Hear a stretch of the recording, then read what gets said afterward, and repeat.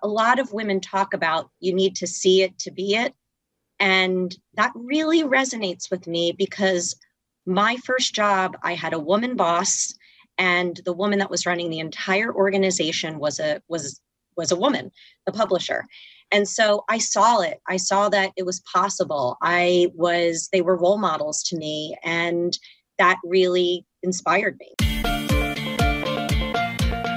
Does talking about your money make you cringe? Are you tired of fighting about finances? Do you want to stop sabotaging your financial happiness? Then you are in the right place. Welcome to Breaking Money Silence, a podcast series aimed at helping all of us talk more openly about money. Your host, Kathleen Burns Kingsbury, is a wealth psychology expert who is doing what she does best, speaking about taboo topics. International speaker, author, and founder of KBK Wealth Connection, Kathleen understands money and our relationship with it. Over the past decade, she has empowered thousands of people to break money silence at home and at work. Now, here is Kathleen. I want to welcome Suzanne Siracuse. She's the founder and CEO of Suzanne Siracuse Consulting Services. She specializes in advising financial services firms on innovative business strategies, distinctive marketing programs, and impactful advocacy initiatives around diversity, financial literacy, and next-gen talent. Suzanne and I worked together when she was working as the former CEO and publisher of InvestmentNews. She is a powerful leader, a fun person, and when I thought about doing this series on women, money, and power, she was one of the first people that I thought of. So welcome, Suzanne, to the Breaking Money Silence podcast. Well, thank you so much, Kathleen. That was a great introduction, and I appreciate you having me on, and it's great to be here. Yeah, I'm very, very excited to get into this conversation. I feel like it's something that we have had over the course of years, just so people know. We've worked together on and off at different conferences and different events. Suzanne is very dedicated to the evolution of the financial advice profession and women leaders. She focuses in on women's leadership, diversity, inclusion, next gen, and financial literacy. So we certainly have a lot to talk about and a lot to share. But I'm wondering, Suzanne, one of the things I've never really had an opportunity to ask you is that over the course of your career, which has been very distinguished, you've achieved these positions of power that have historically been reserved for men. When I think about certainly the financial services industry, but the publishing industry, you really have been able to forge forward before a lot of other women have done so. So tell me a little bit about what you think made you the person that could succeed in such a historically male-dominated business. Well, thank you for that. So when I, think about this question, because I've been asked it a number of times, again, I was the publisher for InvestmentNews, which is a print digital events research, custom content, publication media group for financial advisors. And before that, I worked at the Philadelphia Business Journal. So I've been in publishing, or I was in publishing my entire career. I helped launch InvestmentNews and then was the publisher and CEO for the last 15 years. When I think about how that all transpired, the first thing that always comes to mind for me was my parents and especially my father. I grew up, I'm in my early 50s, and my mom and dad never had the opportunity to go to college, and they wanted the absolute best for me and wanted me to have a great education. That was always throughout my entire childhood growing up. Always encouraging me, never gave me the ability to think I couldn't do something, very confidence building, etc. And I think my mom was quite ahead of her time. She actually wanted to be a journalist, but in her day and age, in her generation, it was really a rarity for a woman to go to college back in the days that she grew up.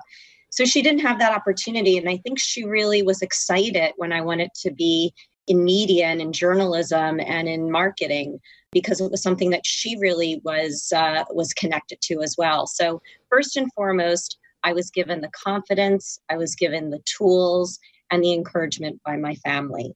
Second, when I did graduate from college with a major in marketing and a minor in journalism, I went to go work at a company called the Philadelphia Business Journal. I was based outside of Philadelphia and went to work in Philadelphia. And my first boss was a woman. She was the head of marketing. And the publisher was another woman. Her name was Mary Huss, and she is still the publisher of the San Francisco Business Times. And so a lot of women talk about you need to see it to be it. And that really resonates with me because my first job, I had a woman boss, and the woman that was running the entire organization was a woman, the publisher. And so I saw it. I saw that it was possible. They were role models to me, and that really inspired me. So I think that was really critical. And there goes to my next mentor, which was Bill Bison. He was the original publisher of InvestmentNews. He had quite a bit of faith in me. He gave me a lot of responsibility to oversee sales for InvestmentNews in the early years, and really gave me a lot of confidence moving forward, and was one of those male mentors that really got the importance of diversity in the workforce. And while he and I had different ways of thinking and communicating, we respected each other's styles a great deal. And so those are things that had really helped me, I think, become successful. That's awesome. One of the things that I think is so important is family support in the messages that we get. And it's always great when you get a message of confidence growing up, especially if you're a woman, to kind of embrace your power.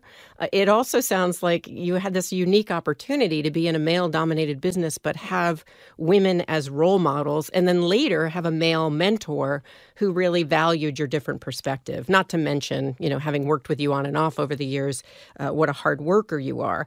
So often it's hard to get to a place of leadership, or more challenging for a woman to be in a place to be the CEO or be the publisher of a company. But I'm wondering, are there any advantages to being a female leader? It's almost sweeter once you have reached a certain success level, because you can collaborate more with other women leaders, and they tend to want to share best practices and learn from each other. And that's really been a highlight for me in my career. So I have to jump in and share the story that I often tell people about working on the InvestmentNews Women's Advisors Summit. And I was fortunate enough to be asked by you and your colleague Teresa to do a 4-city tour on breaking money silence a few years back. And at the very end, I get attached to people, and you do run a very collaborative environment and a collaborative team. So I really felt part of it, even though, I only was working with the group for 4 times in a year. And on the way out, it was a cocktail party. And I said to Suzanne, I would really like to stay in touch. And, appropriately so, Suzanne, you said something along, if there's other business opportunities. And I said, no, I just want to be friends. Yeah, sometimes I have depends what year that was. If my mind was constantly on business. It's so funny. But no, I honestly, I call you a friend. I feel like that has been one of the benefits of being a woman leader, is that there's so many women that want to just share their experiences with each other. Sometimes you do need to share that, and women tend to want to do that, I think, a little bit more than men. Yeah, I think so too. Now, the other thing that comes up, though, I think when we're talking about the difference between men and women in leadership, is the whole idea of risk and risk taking. And I know this is a generalization, but in your experience, how do you think taking risks or embracing risk has either benefited you or hurt you as a leader? So I think it's one of the hardest things to determine is when is the right time to take a risk. And I think a lot of times you have to go with your gut. And one of the biggest risks I took was when I was 30, and I decided to leave my job at the Philadelphia Business Journal. I was, had a great career there. I, loved what I did. And I just knew that there needed to be more for me. And I wanted to move to New York.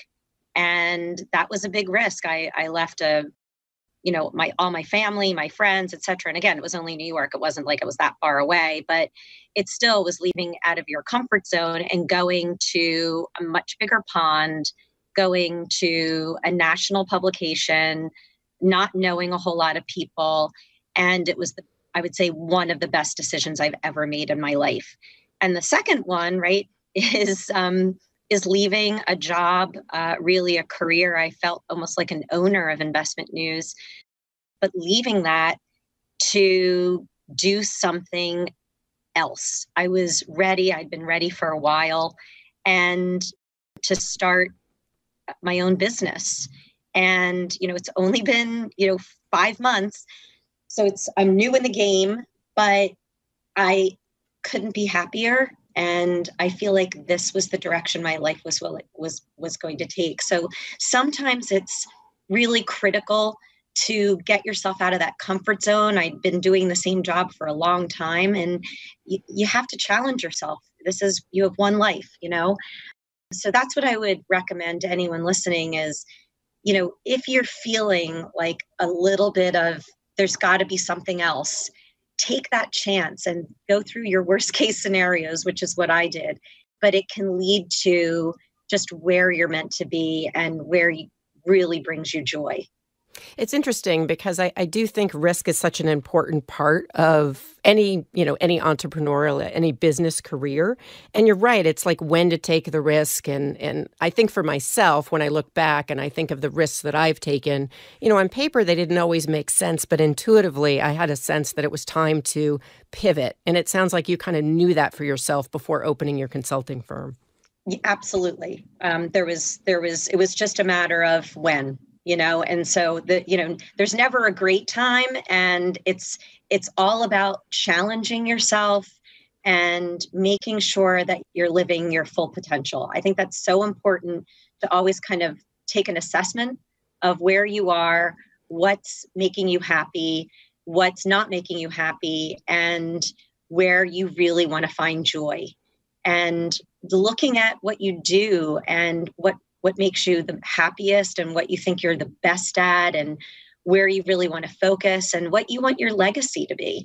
And it's going to be different during different stages of your career. Mine was so different even 5 years ago. And it's really changed now. And it could change in 5 years, who knows? But I think that we all owe ourselves to try and be our best, and we deserve the best, and where we choose to work and spend our time is a huge part of our life. Yes, no, exactly. Now, part of the reason I started this series is because when I started talking about breaking money silence in the book that I wrote, and obviously this podcast, I kept coming back to this whole idea of, there seems to be, in my opinion, some ambivalence still, or maybe a lot of ambivalence around the connection between women, money, and power. In other words, I really get a sense in the work that I tend to do with advisors as well as women entrepreneurs and business owners that even though we outwardly are saying, yes, women should embrace their financial power, it makes sense, we should learn more, we should be more involved, that very quietly, or maybe in some instances not so quietly, there's this backlash or there's this ambivalence. Now, I'm wondering how you feel about that idea and if you've faced or experienced, whether it's gender bias or a sense that because you're a powerful financial woman, that may be seen as an issue as opposed to a strength. I think there's still plenty of unconscious bias out there. There's still conscious bias, but there's plenty of unconscious bias. And I do think that there are so many initiatives and firms and people that are trying to change that. It's like trying to turn the Titanic, right? It's a big issue and it's not going to change overnight. I think that I probably faced a little bit more gender bias when I was younger. And, I've been in this particular industry for quite a long time. So luckily, I think I've earned respect and people know who I am at this point.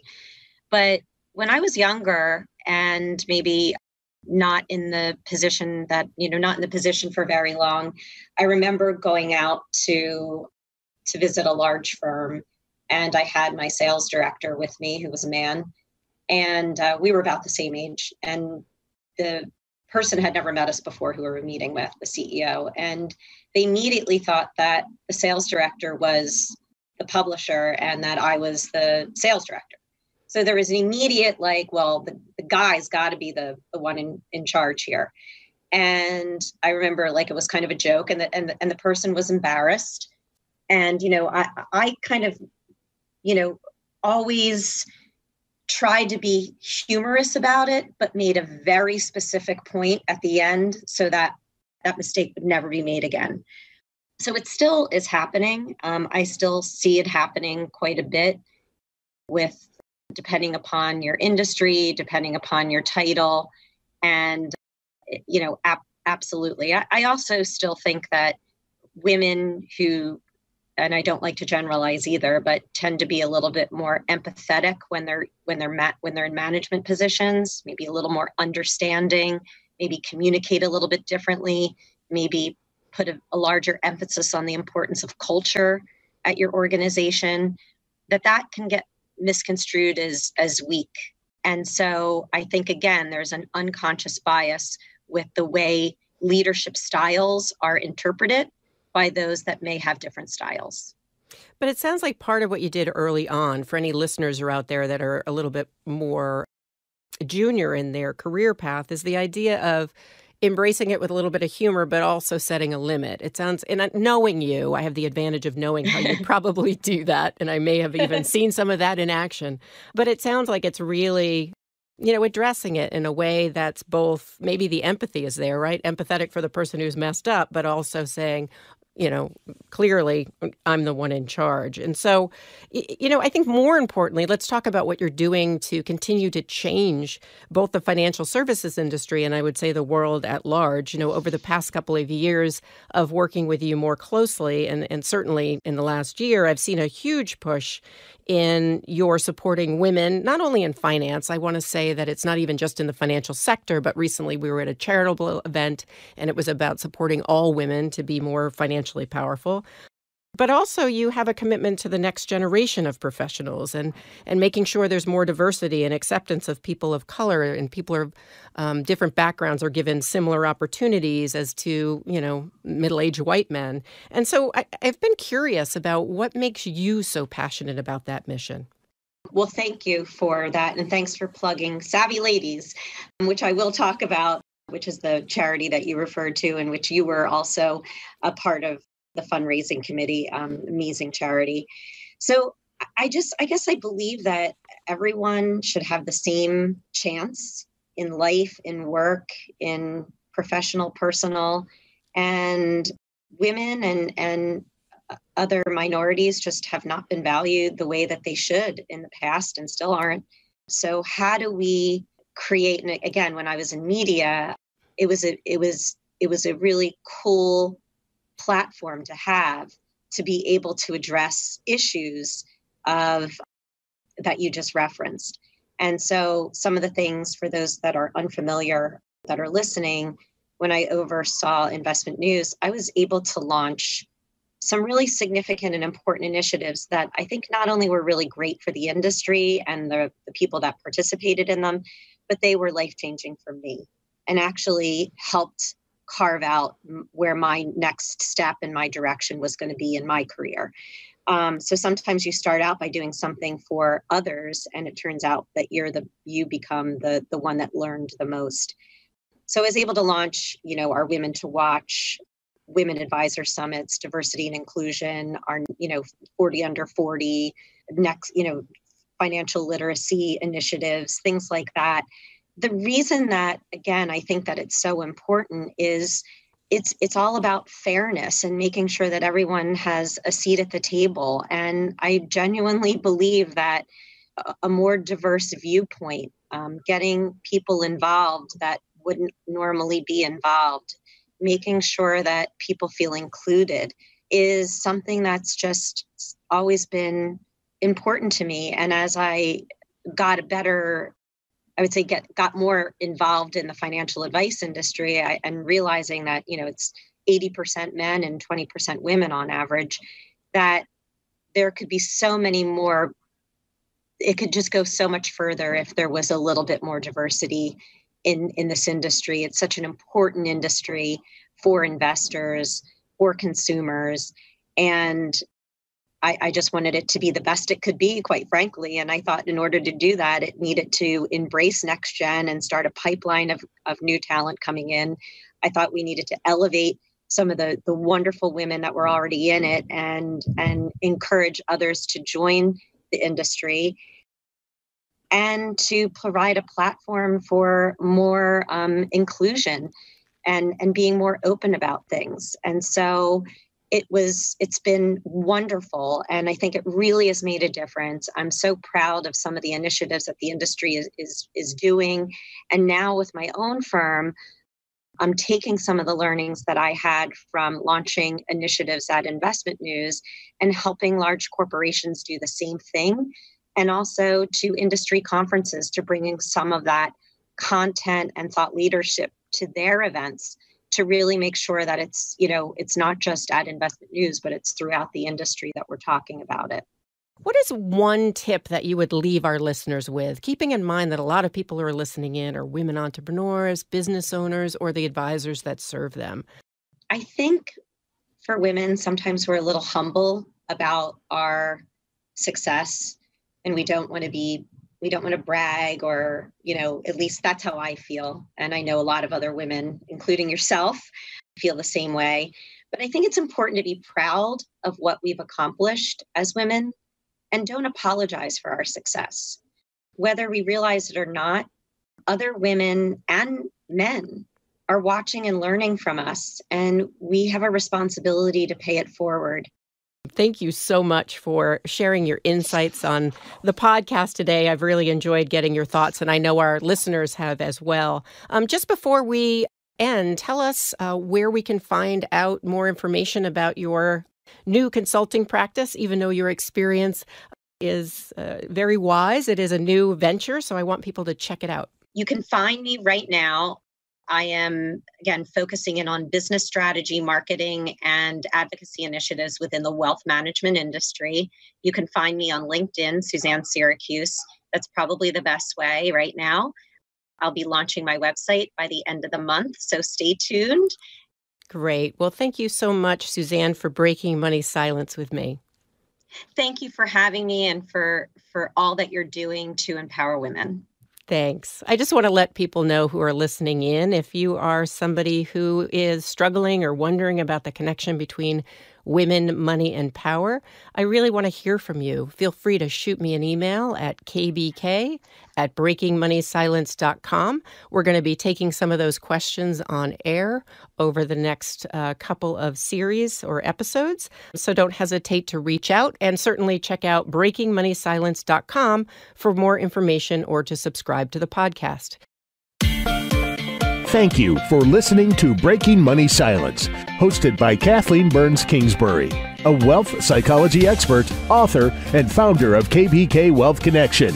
If you like what you heard today, be sure to subscribe on iTunes or your favorite podcast app and leave a review. Also, share this episode with your friends and family. It is a great way to get the conversation started. For more money talk tips and information, or to hire Kathleen to speak at your next event, go to www.breakingmoneysilence.com.